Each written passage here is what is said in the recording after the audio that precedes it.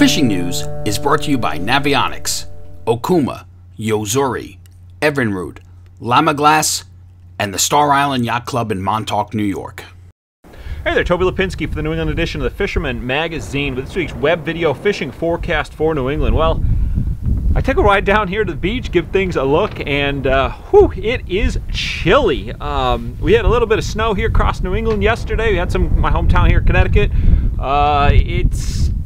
It's here. Winter is upon us, but hey, nonetheless, we still got plenty of fishing to go and around. There's a lot of action, fresh and salt, so let's jump right into it. We're going to start off this week with a video update from Tim Moore of Tim Moore Up Outdoors.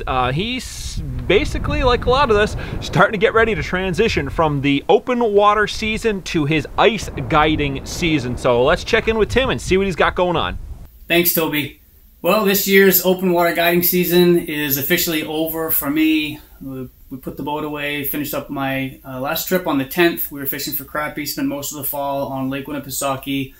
And I have to say, this was, without a doubt, the best fishing for fall crappie that we have ever experienced here in New Hampshire, that I've ever experienced. I had some of my biggest crappies that I've caught, client personal bests, numbers were up. The fishing was just absolutely incredible. It didn't seem like we could do anything wrong. We would go there and fish and catch all day. We'd leave them biting most days. So grateful for a really busy summer and fall season. Thank you to everybody that came up and fished with us. Thank you for putting our reports on there. But it ain't over. It's not over for me. I still have kayaks to get in the water. I might have put the boat away, but I'll put my kayaks in the water until there's too much ice to get them in. So I've got another trip or two planned for some crappies, and really want to get out on the coast, on the ocean front here in New Hampshire, because we catch a few tautog up here, and nobody really targets them, but they get caught. We catch them sea bass fishing, and there's nobody out there fishing right now. And I have a funny feeling that if I get in around some of those rock piles out there and poke around it, I may very well find some. So stay tuned next week, because hopefully I'll have something to report on those. But anyways, been a great summer and fall. Thanks everybody. Thank you, Toby, and be safe out there. We'll see you on the next one. Awesome. Thanks a lot, Tim. Really appreciate those videos this year.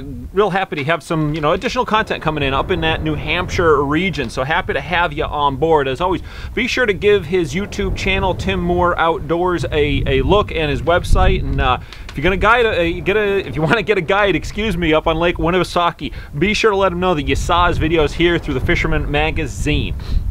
All right, moving on. Keeping with some of the reader contributions. Got a phone call from Fisherman subscriber Ziggy Czubinski last week. He said he's a member of the Fort Point Channel Fishing Club up in Boston, Massachusetts. And he called in to let me know that smelt fishing is going pretty good right now. He said they're getting between 1 and 2 dozen fish per angler per night. Now, smelt fishing is something I have yet to do. Haven't had the opportunity to get up there and give it a shot. But from what I understand, talking to some of my contacts up in the area, seems rather straightforward, simple.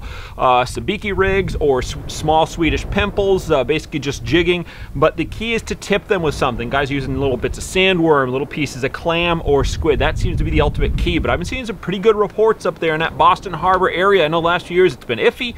This year, hey, 1 to 2 dozen fish on a night, not too bad.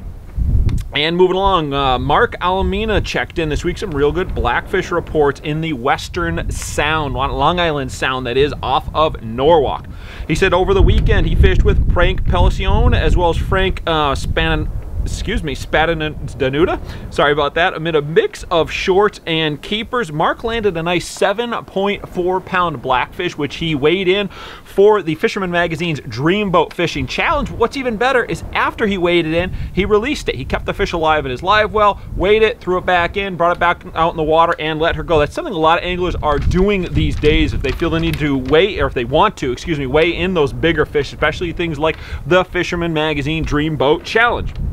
But Mark was not done. He went out on Monday. He had veteran Al Thomas out for the day. They boated 8 keepers on the day, obviously only contained the limit between them, and they caught and released another 40 plus fish. So an absolutely awesome day. And Mark said that the key was just small jigs with green crabs. So pretty straightforward and simple. And then let's see, switching gears to the freshwater fishing. Trout fishing has been really good and due in no small part to the extensive trout stocking programs that we've got here in New England. It's been really good, as always, up on the Cape. And Danny from the Goose Hummock Shop has been doing really well on rainbows as well as the browns. And he sent me a picture of this massive 5-pound brown that he got the other night. And you know, I've said it before, and you can never say it too much. Cape Cod is well known for its saltwater fishing, but honestly, freshwater gives it a run for its money, and if not, at times is even better. I mean, you got year-round angling up there on the Cape. You got browns, brown trout, rainbow trout. You got Atlantic salmon, landlocked salmon, excuse me, in some of the lakes. You've got massive smallmouth bass, largemouth. There's a lot of everything up there. So if you want to get in on that freshwater fishing, you're not sure where to start, obviously, give our buddies over at Goose Hummock Shop a shout. They will point you in the right direction for sure. And then, last but not least, as I noted, and as anyone who wants to step outside or look outside their windows know, it's cold. I mean, I am here bundled up, and I'm still a bit chilly for today's report, but timing was right for Fisherman Magazine New England ad sales manager Dale Nicholson to take a little bit of extended weekend away, and he's there right now down in Port Charlotte, Florida. So he sent a little bit of a video to let us know what he found down in Florida this week. Thanks, Toby. Dale Nicholson here from the Fisherman Magazine. Folks, I'm in location in Port Charlotte, Florida. Beautiful day. Tons of fish. Matter of fact, just got a sea trout right here. Dave Fredericks on the hook. Dean Pilati over here in the corner. He'll probably be next. We've caught so many fish. It's ridiculous. Ladyfish, grouper, Jack Travail, sea trout, etc., etc. Pinfish. I could go on and on. I got porpoises have been fishing with us. I got something. Pelicans have been fishing with us. Dean's on right now. It's unbelievable, folks. If you get a chance to fish this area, come on down. It's incredible. Tight lines, everybody. Back to you, Tobe. Awesome. Thanks a lot, Dale. I gotta say, I am jealous. It is cold up here. Seeing you in a t-shirt down there is, well, it's rubbing in a little bit of salt into the wounds, but nonetheless, thanks for the video update, and special thanks to Peter Cowell for shooting that video for us this week. All right, well, there you have it. I'm Toby Lipinski for the New England edition of the Fisherman Magazine, wishing you tight lines if you head out onto the water this weekend. Win the incredible Steigercraft Evinrude Lowrance Grand Prize Boat Package and more in the Fisherman's 2019 Dream Boat Fishing Challenge. Get the details now at thefisherman.com.